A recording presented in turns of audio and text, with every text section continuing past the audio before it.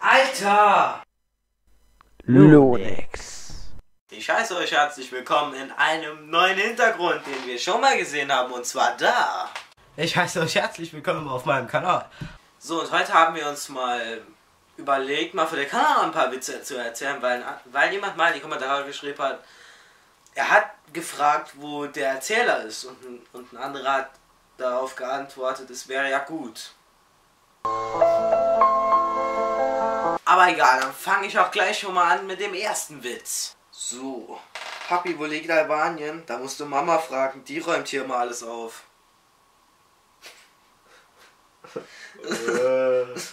Nein. Okay, der ist wirklich gut. Lutschen bis das Weiße kommt. Kinderriegel. Der ist scheiß alt. Den kennt doch echt jeder. Ein Ballon zum anderen. Ich hab Platzangst. Oh nein, oh nein. Also der ist auch gut.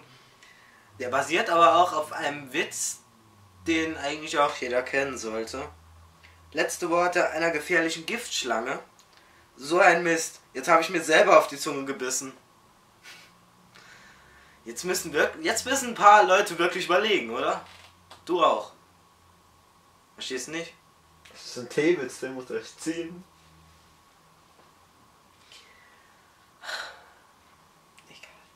Mann zum Bäcker, ich hätte gern 19 Brötchen. Bäcker, nehmen Sie doch 20.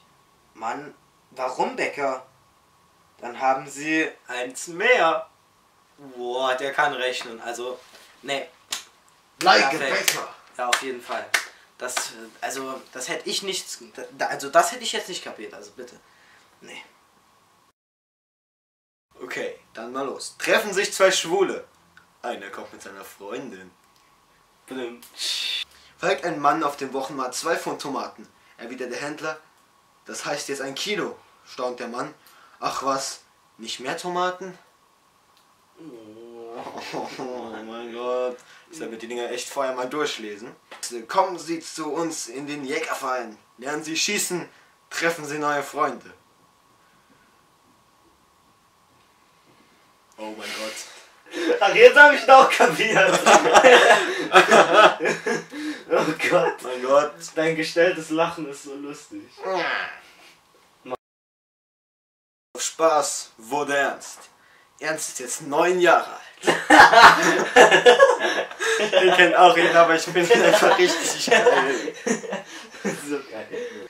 Kommt ein Mann zum Fleischer, sagt dem Metzger, ich hätte gerne ein Stück Stierroden. Der erwidert, ich auch. No, komm ey. So, wenn euch dieses Video gefallen hat, dann gebt einen Daumen nach oben. Abonniert diesen Channel, wenn ihr nichts mehr verpassen wollt.